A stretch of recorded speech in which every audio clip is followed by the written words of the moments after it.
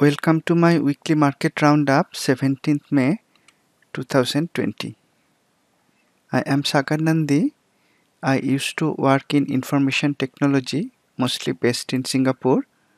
I have retired now. I am living in Thailand, swing trading stocks using Q trading systems and techniques that I developed. You may watch these and other trading videos on my YouTube channel Trading Profitably and contact me using my email ID tradingprofitably@gmail.com. I regularly share live stock and market analysis on my traders forum sagarnandi.com and also on my Twitter page Sagarnandi. All these resources are open to the public and you are most welcome to make use of them. Disclaimer: this demonstration is for educational purposes only. It is designed to share information on the systems and techniques that I use for trading. The information presented here should only be used by people who are aware of the risk inherent in trading. Past performance is no guarantee of future return. I am not an investment advisor. This session is not for any recommendation of buying or selling stock or any other instrument. I will have no liability for any investment decision made by the audience.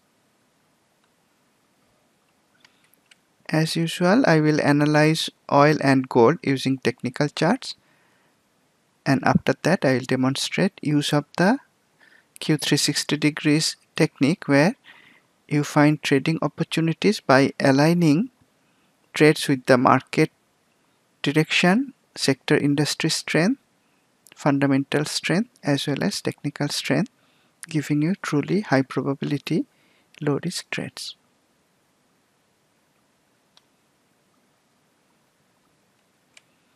What are the systems I am going to use? For technical analysis I am going to use Q Global and Q Finder for trading opportunity identification. I may also use Q Elite. Q Elite runs on TradeStation and Q Global runs on Metastock. For fundamental and peer analysis I will use Q Vital, and for sector industry rotation analysis I will use Q Edge.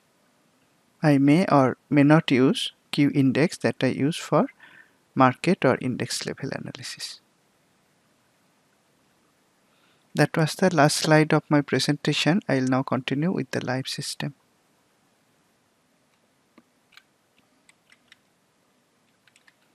Let's begin the commodities analysis with oil futures.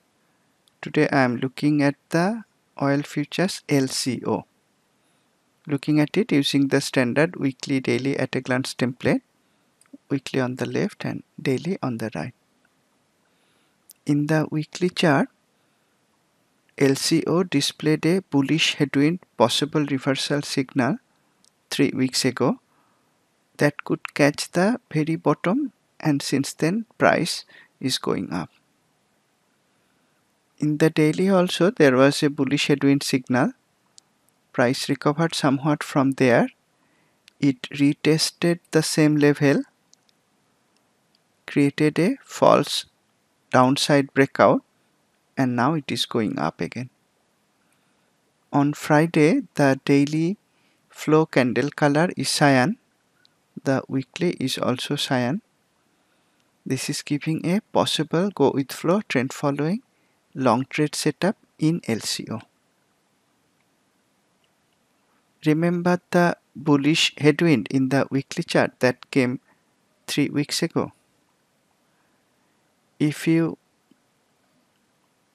remember my weekly market roundup at that time, right at that time, at the end of the week, I mentioned of the bullish headwind that came also in the oil ETF USO, and at that time showing the bullish headwind I had mentioned that it was a time to book profit in short positions if you had that and look for a buy setup. That was indeed useful because since then LCO went up, and if I switch to USO This is USO now. After displaying the bullish headwind, USO also went up. Looking at the USO and LCO, it seems that the likely move of oil from here is upward. However, if you look at the other oil future symbol, CL,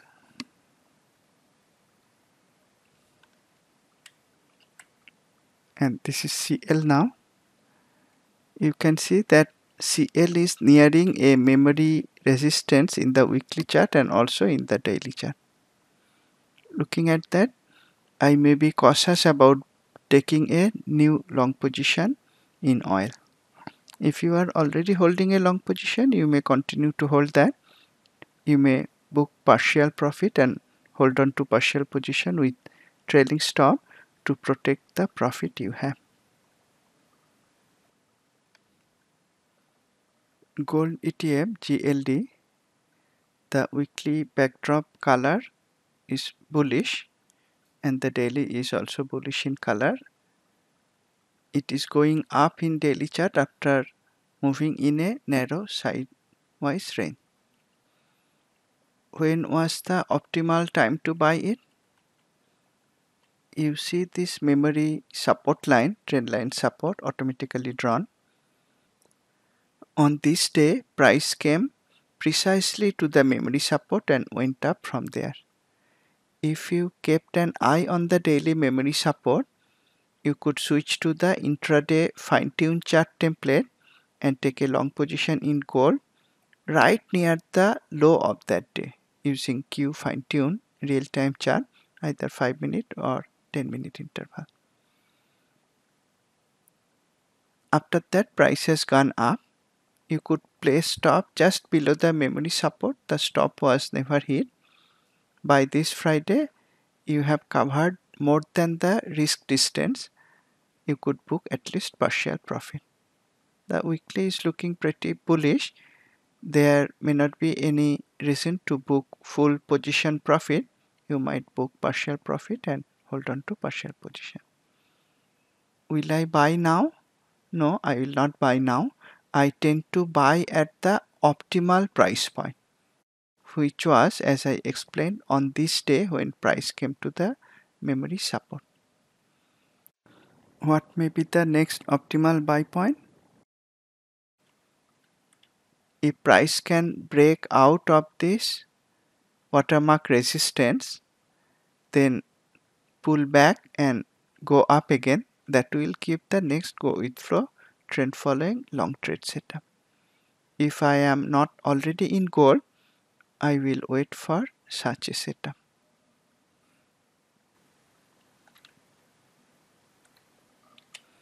From the commodities analysis, now let's switch to sector level analysis.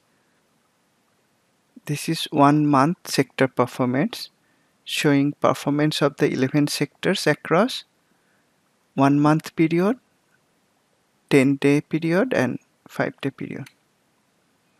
Over 1 month, shown by the blue bars, 8 sectors were up and 3 were down. Energy was the best performer by far. Over 1 month, it is up by 24%.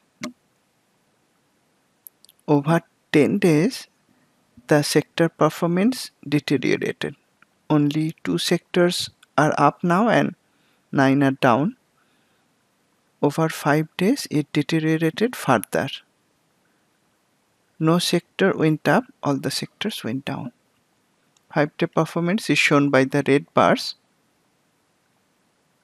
The sectors all went down by significant percentages. Energy also declined. This sector level graph is showing a bearish picture over the weekly period. Let's now look closer. This is a sector performance comparing the performance over 5-day period, 2-day period and then 0-day period, that is Friday's performance. Though over 5-day period all sectors were down, over 2-day period, that is Thursday, Friday, 9 were up. only 2 were down. And on Friday itself, 8 sectors were up and 3 were down. What can we deduce from these graphs? We can see that though over 5-day period the sectors are weak, on the last 2 days of week, Thursday and Friday, the sectors recovered. The sectors showed recovery on Thursday and Friday. Is that visible at the market level? This is S&P 500 ETF SPY using the standard weekly daily at a glance template. Here in the daily chart we can see on Thursday price tried to go down but recovered nicely. Friday it went up slightly. The traffic light candle color turned green. However, price is moving in a narrow range in the daily chart and the weekly candle is indecisive. That is not allowing me to take any long trade in SPY, and based on SPY my market view is neutral. Is that different from the other ETFs? Let's find out. Now I am looking at Nasdaq ETF QQQ. Here also price recovered nicely on Thursday and Friday. If you are following me on YouTube channel, you know that looking at the price recovery of QQQ from the memory support line, not only on Thursday, Friday, but on Wednesday itself, I started to book profit in my short positions and consider taking long trades. Did I take long trades? Not really. Why? Because SPY was showing indecision in the weekly chart and QQQ is showing even more indecision in the weekly chart. Though QQQ is still going up in an uptrend, in the daily chart it is having higher low and higher high. The weekly chart is showing a doji candle. That is very indecisive and that is not the time I would like to buy stocks. On Friday, I conducted one YouTube live session. In that I mentioned that if Friday price could move substantially, then I would look to take new positions, either in the long or short direction depending on how the price moved. Did price move much on Friday? No. On Friday, relative to Thursday's close, price didn't move much. Therefore, I didn't take many new trades on Friday. And this indecision is shown not only in SPY and QQQ, it is visible in DIA and IWM as well. Let's look at them. Dow Jones Industrial Average ETF DIA. Here also the daily is moving inside a narrow range and the weekly candle shape is indecisive. Russell 2000 ETF IWM, Thursday and Friday price recovered. However, this is the weakest of the 4 market ETFs. This is the only ETF where the traffic light candle color in the daily chart is remaining red, bearish. Weekly is again indecisive. Time to make a call on my market outlook and preferred trade direction. Because all the market ETFs are indecisive in the weekly chart, my market outlook is neutral. What is my preferred trade direction? This week it is unknown. This week I don't know whether I will trade in the long direction or short direction when the Monday market opens. Rather, I will see what is happening using the real-time market breadth information, fine-tune charts, etc. and then decide my trading direction to make it aligned with how the market is moving. Right now, I don't know whether those trades will be on the long side or the short side. This is my traders forum, sagarnandi.com. Here I regularly share live stock analysis under the category Sagarnandi's trade ideas, and some other Q traders are also sharing very nice stock picks under the category Q traders stock pick. On Friday I didn't share any stock analysis. Why? Because since then itself my market outlook was neutral and preferred trade direction was unknown. When that is the case, I don't like to take many new trades, and neither do I share them on my traders forum. However, I did look at one stock and shared it on my Twitter page. The Twitter handle is Sagarnandi. The stock was BC. Let's look at what I shared. I shared it just after the market close on Friday. What did I observe? In the weekly, price was nicely going up. This week's backdrop candle color and shape both are bullish. Relative performance is showing it is solidly outperforming the market. In the daily, price is going up in an uptrend, and on Friday it displayed a bullish flow color candle, that is cyan color candle in the daily chart, meeting all the requirements of a possible go with flow trend following long setup.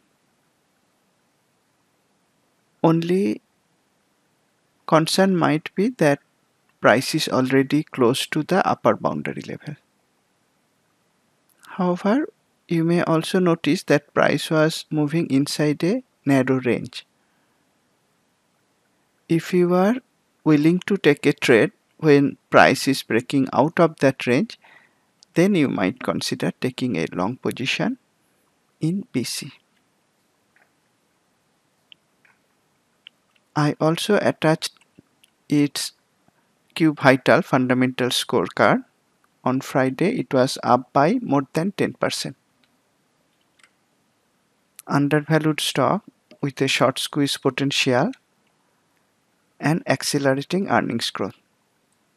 Earlier, earnings growth was minus 16%, and in the latest quarter, earnings growth turned positive, not to a large number, but still relative to the previous quarter's result, this is a significant improvement.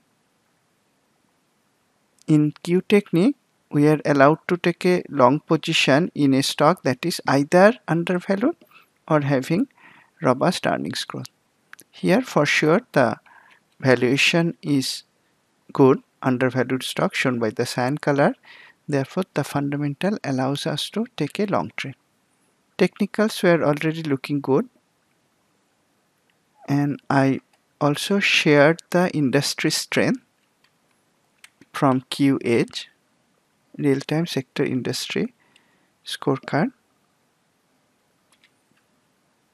The industry was strong on Friday, one of the strongest industries, the laser products industry.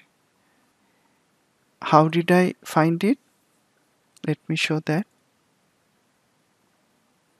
This is Q Edge. It has the Insight tab. Insight tab shows the best performing and worst performing stocks under various categories. The two categories that I use most are the best performing growth stocks and best performing undervalued stocks. BC came in the category of best performing undervalued stock. This is from where I found it.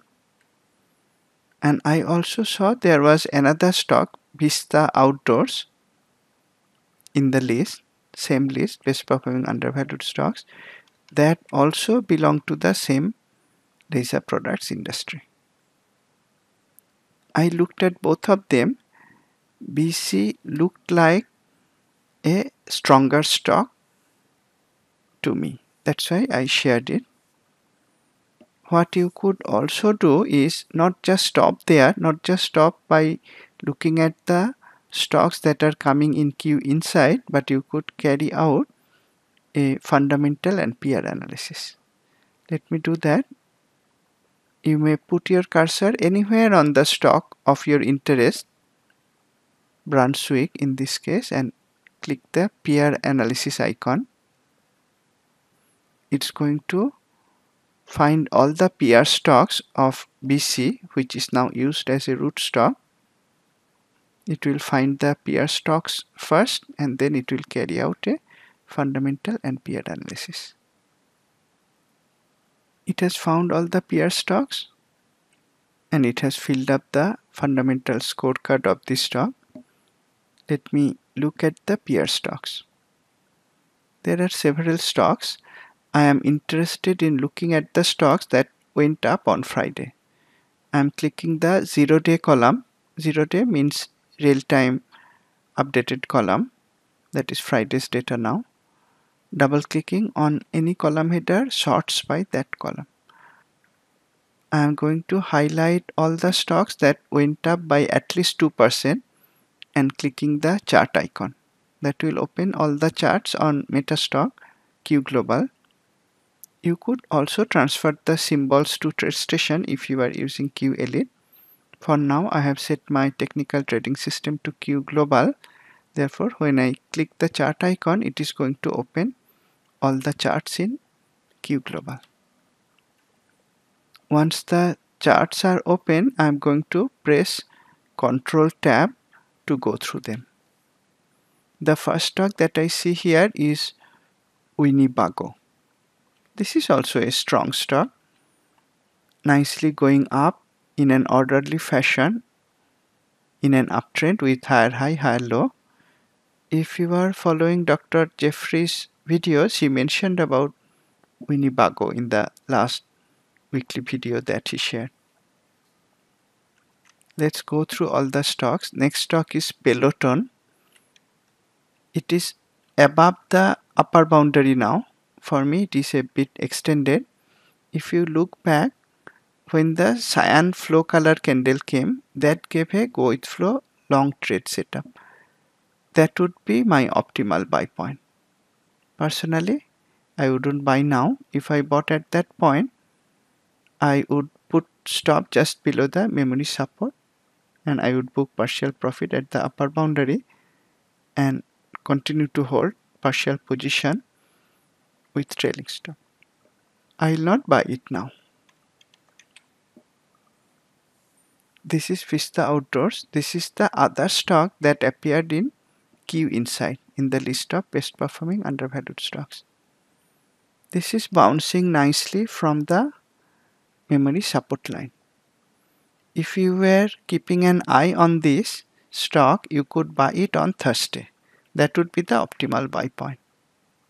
And you would put stop just below the memory support. I wouldn't buy now. It is already up by 1 day. In my technique, I try to buy it at the optimal buy point, which was on Thursday at the market close, not on Friday. On Friday, it was already a day too late. Next stock is Malibu Boats. It's a boat company, probably manufactures and sells boats. This is also looking strong. In an uptrend with higher high, higher low, and it displayed a bullish flow candle on Friday. That is giving a possible go with flow trend following long trade setup similar to BC. By the way, BC is also in the boating industry. It makes and sells boats. And this stock, MBEU, is also in the same industry. This is also strong and this is above the upper boundary level. Not that someone may not buy it, but I prefer to buy it when price is not already above upper boundary. MCFT. This one is also looking strong. it displayed the bullish headwind at the very bottom. Once again, the headwind signal could catch the very bottom, could point to the turnaround of the stock. Now it is going up. It has memory support. On Friday, it has a cyan flow color candle. This is also looking strong, looking very similar to BC. And back to BC. If you look at MCFT and then look at BC, BC is little bit stronger than MCFT because now it has gained both the yellow as well as the white direction lines. Whereas if I go back to MCFT, it has regained the yellow direction line but somewhat below the white direction line. From that perspective, BC is stronger. But both of them are in the boating industry. Let's look at their fundamentals once more. This is Q Vital. I'm going to focus on only the two stocks, BC and MCFT. I clicked on their symbols and click on the scissor icon. That will clear the remaining stocks. And if you now look at them side by side, in terms of valuation, both are strong, both are undervalued. If you look at earnings growth, BC already has positive earnings growth and improving, whereas MCFT has negative and reducing earnings growth. If you look at dividend, BC pays a dividend of 1.9%, MCFT doesn't have any dividend. When you look at the scorecard in this manner, fundamentally BC is stronger. And technically also I showed BC has regained both yellow and white direction line. BC is stronger than MCFT. Now you have carried out the complete workflow, complete key workflow, and have found a fundamentally strong stock BC in a strong industry that is going up. If you at all bought a stock, this could be a stock to buy.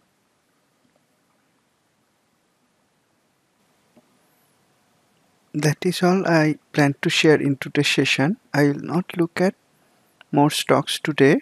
On Monday after the market opens, I will try to decide my preferred trade direction based on where the market is going, and based on that I may share new trading ideas on my traders forum and also on the Twitter page. Thank you once again for attending today's session. I look forward to seeing you in my next session. Have a great week and trade profitably.